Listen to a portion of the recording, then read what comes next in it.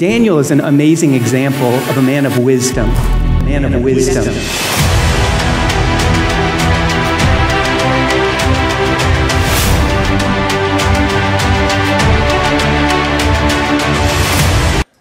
We're going to look at Daniel again. I spoke a little bit about him last week.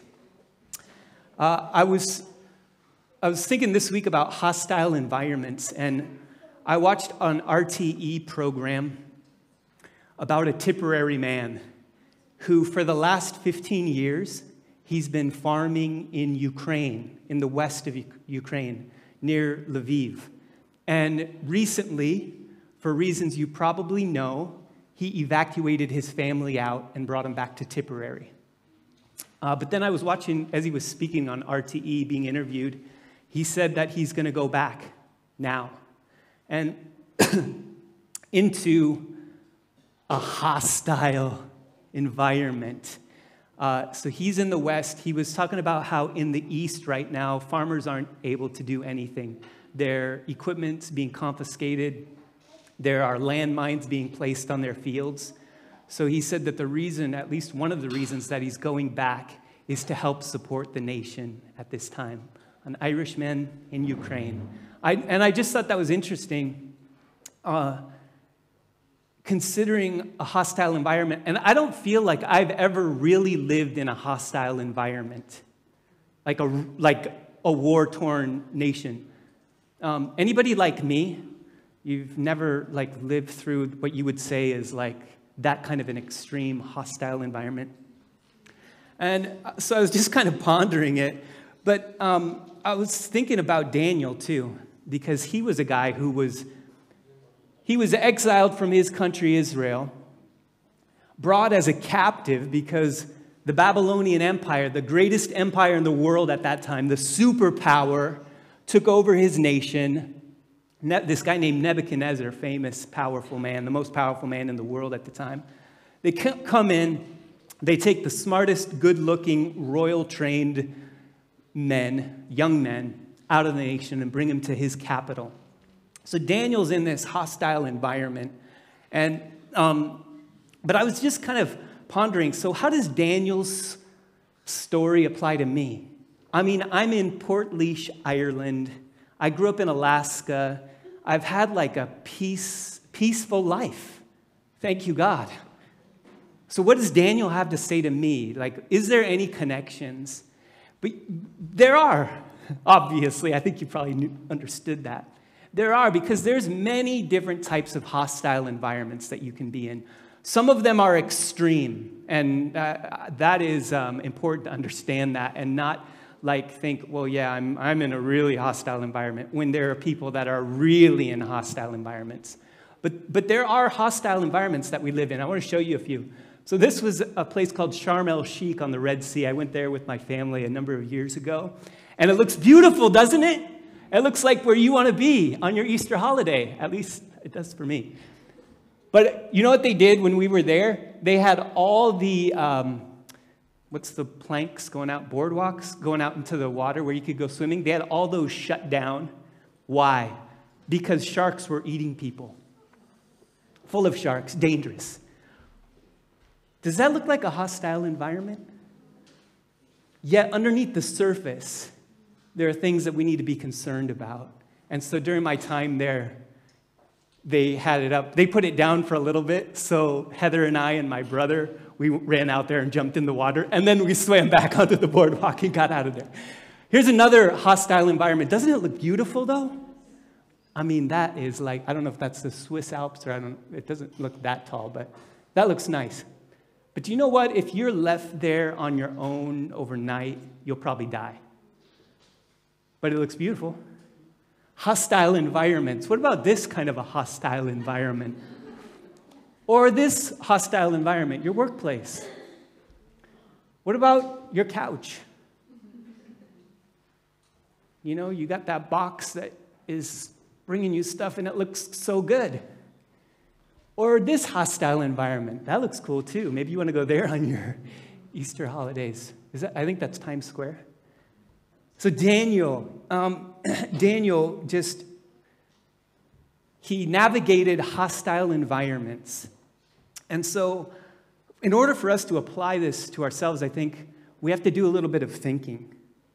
We need to have a bit of wisdom. How many like to be wise? Daniel is an amazing example of a man of wisdom. He navigated life understanding how to move in a right way, in a wise way. And, you'll find in the scriptures over and over again that it talks about things that things aren't always as they appear. You know what I'm saying? So it says, for example, Satan displays himself as an angel of light. Hostile environments. He doesn't look hostile. He looks good. Okay, good. I think you're thinking. So, again, for me, I don't want to look for hostility where there isn't hostility. You know what I'm saying? You know those people? They're seeing, oh, they're bad, that's bad, I don't do that, they just think everybody's out to get them. I don't want to be that. Okay, good. I don't want to be that. Yeah, I want to have this discernment to distinguish between what is beautiful and attractive and what is hostile to me. And so I'm praying that we're going to be those people that have that wisdom that Daniel gives us as an example. So we're going to explore Daniel's wisdom. And the first thing I would say is that Daniel's wisdom, it was that he had the ability to distinguish between beauty and hostility. I think his is an amazing example. So let's look at, I think there's 4 things, kind of characteristics of a man of wisdom, a young man of wisdom, a young woman of wisdom. We saw a couple of them today. And how he journeyed through life with that. So the first thing that I found with Daniel was that he understood that he represented a different kingdom.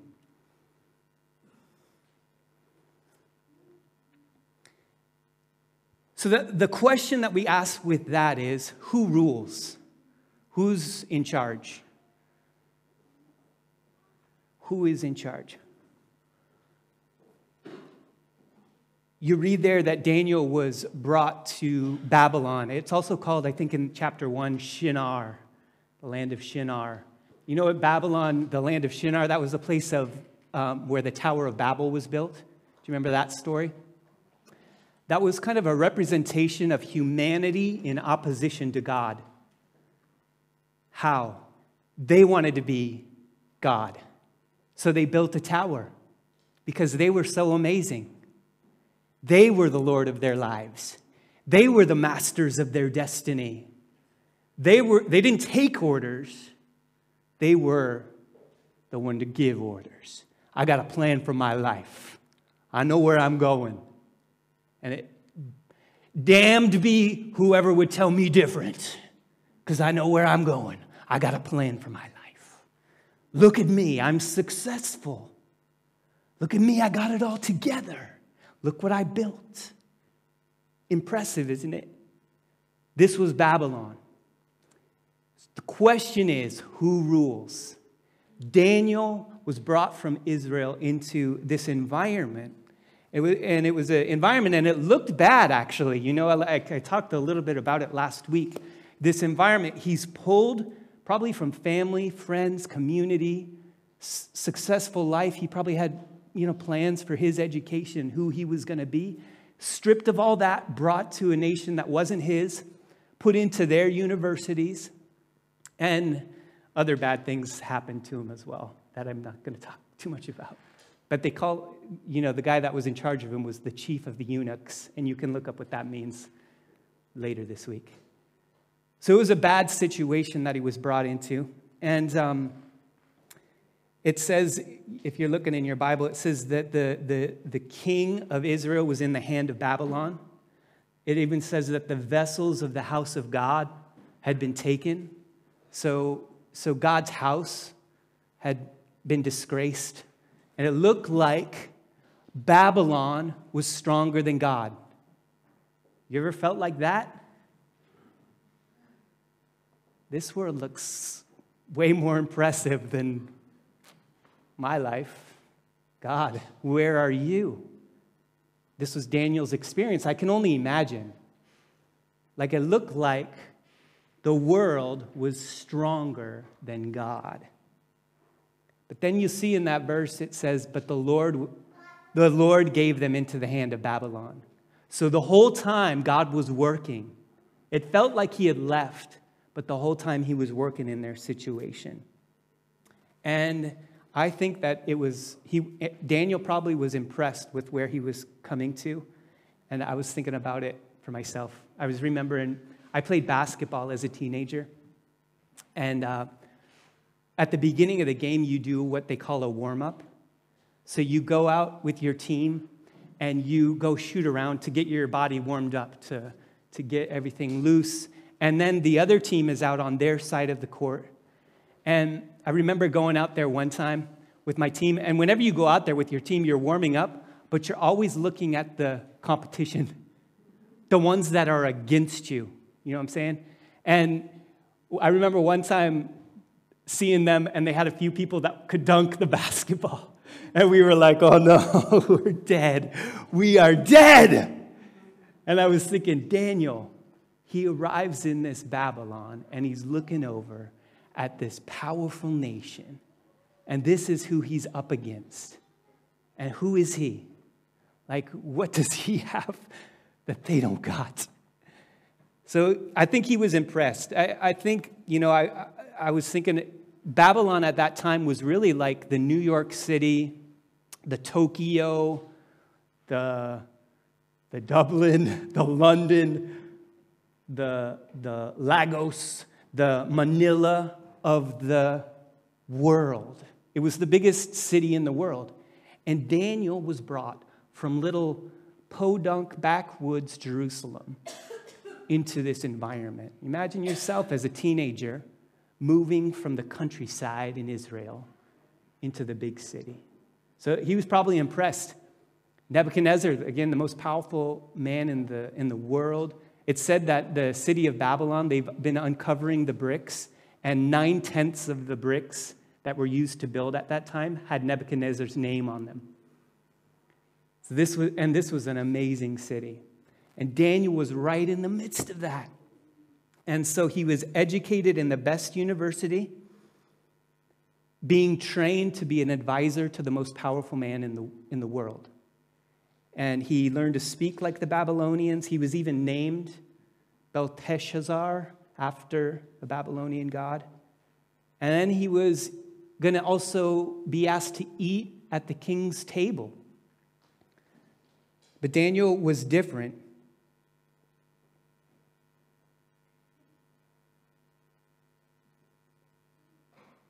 Daniel was different. He went to the same school. He talked the same talk.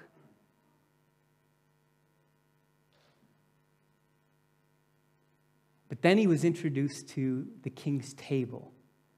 And he said, actually, I can't do this. I can do this, but I can't do this. How about you? You're living in this world, right? Nod at me if you're living in this world. What's different about you? You do this. What won't you do? Is there anything? This is the question, because this is what Daniel, he had discernment between what is beautiful and what's hostile. Really interesting. And Jesus talked about this. Do you remember what he said? He said, I'm sending you out, disciples, Christians, my followers, I'm sending you out as sheep among wolves. Imagine that. Go live among the wolves, sheep. You know, he gave instructions how to do that. Say, I'm a sheep. So how do you live as a sheep among wolves? Jesus said, be wise as serpents and innocent as doves. You got that kind of wisdom? I was thinking, how is a serpent wise? You tell me if you've figured that out. How is a serpent wise? But I'm going to tell you about wisdom because I think Daniel's a great example. All right, here's my definition of wisdom. Wisdom is skillful living under God. Remember, we talked about it already. Who's in charge? What kingdom do I represent? Because I'm living in a kingdom, but what kingdom am I really living in? All right, next one. Number 2, resolve. This is Daniel's first thing. So, again, I'm trying to help us to look at how we live our life here in Ireland, how you live in your job with the challenges that you face, how you live in your school with the influences coming at you. How do you do that? The second thing that I see with Daniel is that he had resolve. Look at this passage of Scripture here. It says, Daniel resolved that he would not defile himself with the king's food. And I'm thinking, why the king's food? What's the big deal? Just eat the steak, man. Have a drink. It's fine. I mean, you're at the University of Babylon. You're speaking the language. Just eat the steak. What difference does it make? But it made a difference. Daniel wanted to live a life that pleased a different king. You know what I'm saying? And so, I was kind of wondering, is this because Daniel was Jewish, that he just didn't want to eat non-Jewish food? Or because it was the food was sacrificed to idols, that's why he didn't want to eat this food? Or why did Daniel just not want to eat this food? But, all the food would have been sacrificed to idols, and he still ate. And he didn't drink the wine, but Jews were allowed to drink wine. But he said, no, I don't want that. I think the real thing that Daniel was doing here was he was saying that actually, I'm not going to be dependent on that king because I already have a king. He had resolved in his own heart, that might be fine for them, but for me, I'm making this resolve for this thing. All the other things are fine, Babylonian University, speaking the language, they can give me their name, that's fine. But in this thing, that's enough. That's the line. Because he's not really my king. I already have a king. So Daniel said, I'm not going to eat the king's food. And he resolved. Do you have a resolve in your life? Do you have anything that you say, no, I can do all that, but not that? I was thinking, right now I talk to different teenagers and they talk about, I want to be an influencer. Yeah, you know what I'm saying?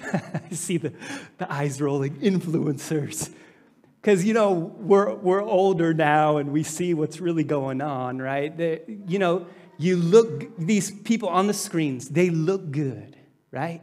They got the makeup, the body, the whatever, and they're trying to push a lifestyle. Why? They're trying to push a lifestyle so they can sell something to you because they want to get something from you. And so I suppose the question that I think about, because it's not bad to be an influencer. It could be good. It could be a calling. I think Daniel's a good example of an influencer. And the reason I think he's a good example is because he understood why he was doing what he was doing. He wasn't just trying to get a bunch of likes, right? You can do that as an influencer. You want to get millions of people watching your content. So you dress good, you look good, you speak well, you make it interesting, and then your results grow. And what you do is you're constantly watching your audience. You're saying, what do they want? I'm going to give them what they want. Oh, they really like this video with these words and how I dressed here, so I'm going to give them more of that. But you know what happens when you're doing that? You're becoming the influenced, not the influencer. And why is that? Because you have no standard. You have no resolve within yourself of why am I doing this? The only resolve that you have is that I want everybody to like me. If I could just get everybody to like me, more people to like me, then I'll have more influence. But what's your influence? Your influence is just that you're being influenced. You're being pushed. So Daniel is such an amazing example because he has resolve. And I pray for my kids, for the young people, for all of us to be like Daniel. Figure out what is our purpose? What is our resolve? Which king are we going to follow? Daniel had resolve. An amazing influencer. An amazing influencer. So the question I suppose again is, who do I stand for? I know I could say, what do I stand for? But for Daniel, it was, who do I stand for? I have a different king. And so because he had that decision, he had that resolve, it affected what he did and how he lived. Just amazing. So again, in the church, we can do this very easily. We can just be believer Christians. Yeah, I believe in Jesus. Yeah, on the census form, I wrote Christian. That's me. He has no effect on how I live my life at all. I'm no different than anybody else at all. But I am a Christian because on the census form it says I'm a Christian. The question is, who do you stand for? Does Jesus actually really affect your life? Is he just a reference point? Oh yeah, Jesus, check. Or does he encompass your life? Because he calls us to have that kind of relationship with him where he affects us. Okay, let's keep going. Say, good job, Noel. That's a good word. Okay, let's go. Who do I stand for? Number 3. Thank you. I love that you just tell me what I tell you to tell me. Attractive resistance. I love this. I don't know if somebody said this and I stole it. Heather asked me because I was telling her this last night, these 2 words, attractive resistance. I thought, man, I'm so good. God gave me this. When I was walking, she's like, did somebody else tell you that word? It's like, no, I think it was me. I think it was me. Attractive resistance. This is Daniel. I mean, again, there are people in our world and Christians, they're just like resistance. Everybody's against me. The world is evil. It's all going to hell. And I'll have nothing to do with it. Don't get me near those people. They're messed up. I'm better. I'm good. I'm with God. Nobody else is. But Daniel was different than that. Daniel had like an attractive resistance. How do you do that? Daniel, you got skills. So he was able to, what was he able to do? Daniel was able to maintain relational influence with both God and with man. This is outstanding. How did you do that, Daniel? How did you not make everybody around you not like you, yet you still wholeheartedly followed God? How did you do that?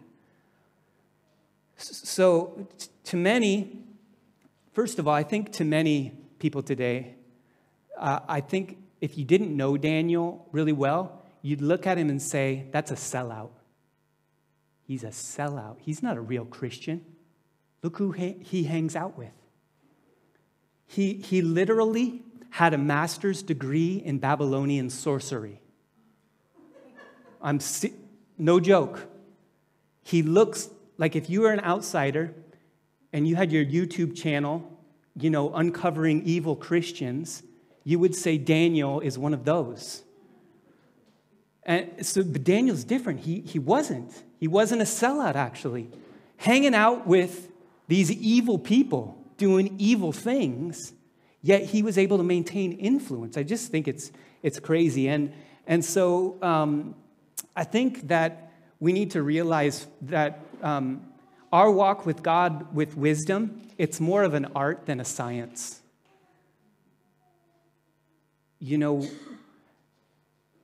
I like it to be, I like for God to just tell me exactly what to do once, and then I know and then I just do that same thing every time. But do you know that wisdom is more complex than that? It's more of an art. Actually, Jesus said, the wise are known by their fruits. And he said, John the Baptist came wearing camel's hair and eating locusts out in the desert. I came eating and drinking at parties. Wisdom is known by her fruits. Do you see? So there are people, I imagine, like I was watching, Boris Johnson was having his meeting with President Zelensky in Ukraine. I watched that, I was looking at that on the news, and I was thinking, I wonder who the Daniel is with Boris Johnson. And I wonder if any Christians would be like, he's a sellout. I wonder if there are Daniels in the leadership of Nigeria that we would say, man, they're a sellout. I mean, look who they're hanging out with, that guy that they're talking to. But who's the Daniel there? Some of us are called to kind of a black and white thing where we just, we're standing for truth. I think we're like the military guys that just go into those hostile environments. Black is black, white is white, good is evil, good is not evil, good is good, evil is evil. I think there's those people and there's those callings like John the Baptist. And then I think there is a calling like Jesus Christ. You go stand, hang out with the sinners and be with them and be accused of being one because you're hanging out with them. But what does Jesus say? Wisdom is known by her fruits. So be very careful judging those ones that are called to be a Daniel. Right? Okay, that's it. So this attractive resistance. Hallelujah.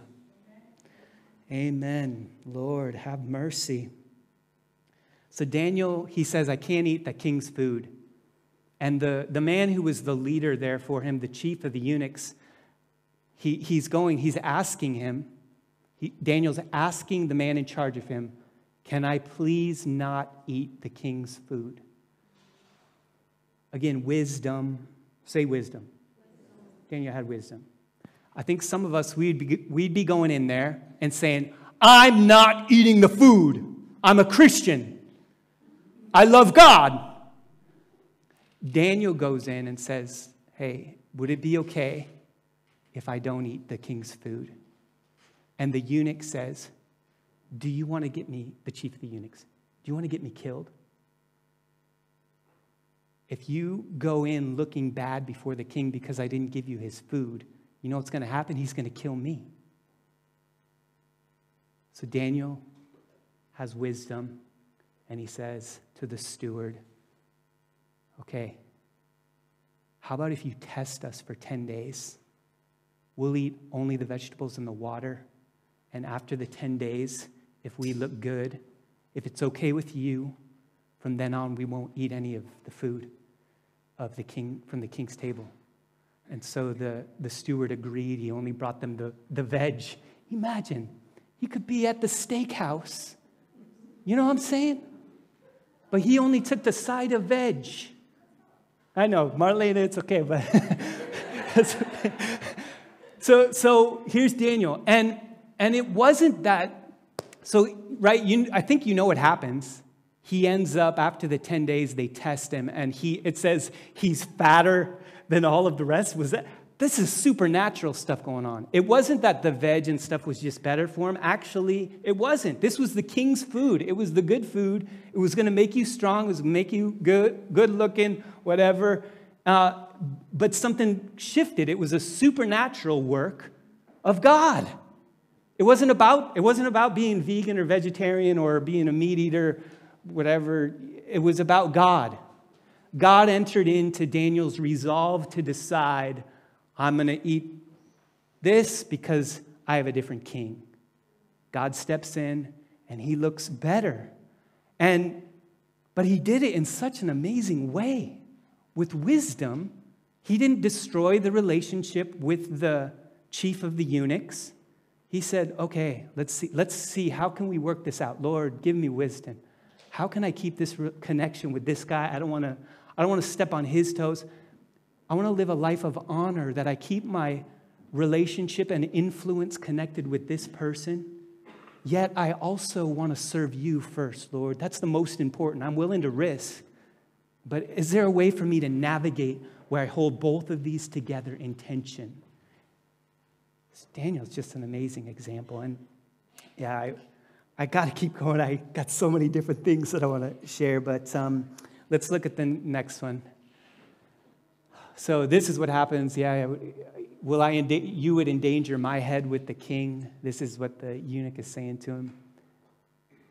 Daniel said to the steward, whom the chief eunuchs had signed over them, test your servant for 10 days. Okay.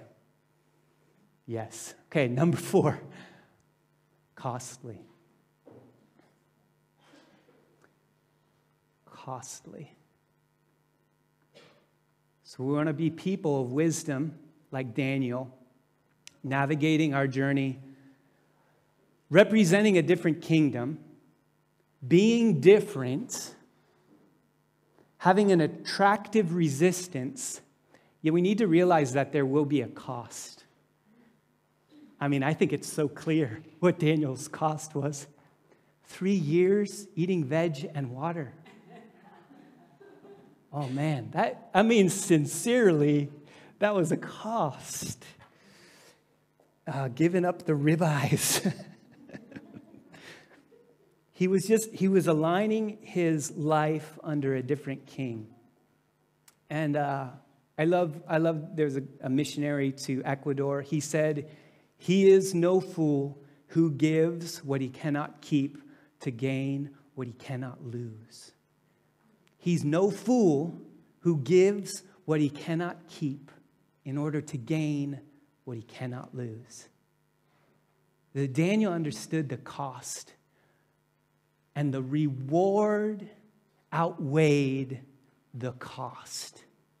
Living for God was so much more important to him that he was willing to risk his life in order to have a resolve and make a stand for what he felt God wanted him to do. Because he wasn't under this king, he was under this king. Just beautiful. And let's look at the results.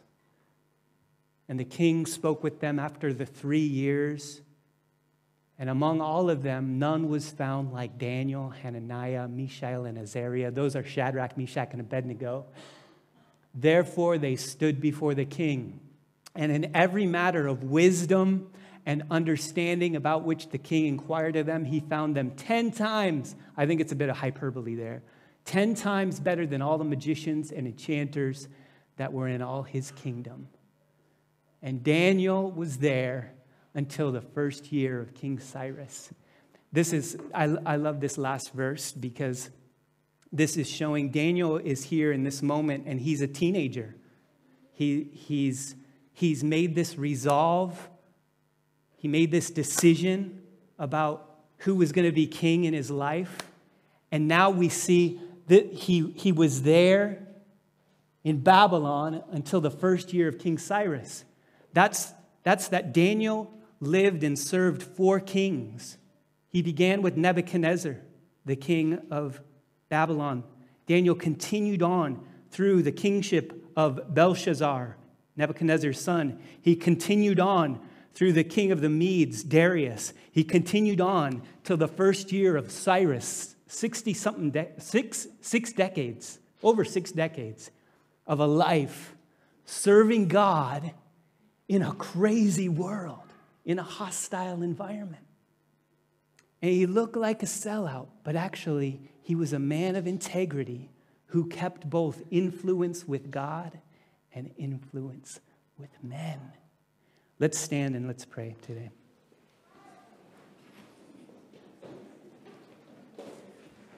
So I just have one question for you that I'd like to put up on the screen for you to consider this week, and that is, who do I really stand for?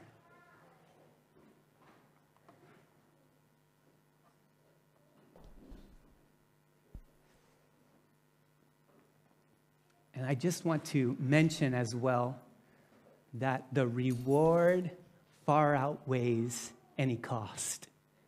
And you know what? You can do that. You can answer this question with a smile on your face, because our God is a good God. He has actually purposes for us. He has things that we're called to, and that sometimes even on the first week of Easter break 2022, a resolve or a decision that we make today or this week could have a whole effect of the trajectory of our next 60 years. Isn't that, I think that's amazing, that one moment could really, like that bow and arrow, you just move it a little bit and it totally shifts the direction that the arrow is going.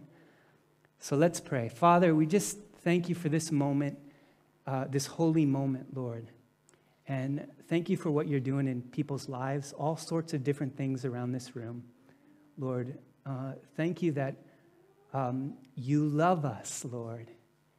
Thank you that you are a good God. You're for us and not against us. And Lord, for those who are here today who are a little bit discouraged about their current circumstances, probably like Daniel was, like, what is going on with my life? I pray, Lord, that you would just drop something into their heart through your Holy Spirit of encouragement and faith today. That, Lord, that they would again look and make that strong resolve that you are their King and that they're going to follow you, Lord. So we give you our lives today, Lord. If you want to just lift your hands as just that representation. Lord, we belong to you. Lord, we want to stand for you. Lord, we pray that you would give us wisdom for every environment that we enter into, God. Thank you that you promise never leave us or forsake us, because we belong to you. I pray all these things in Jesus' name. Amen.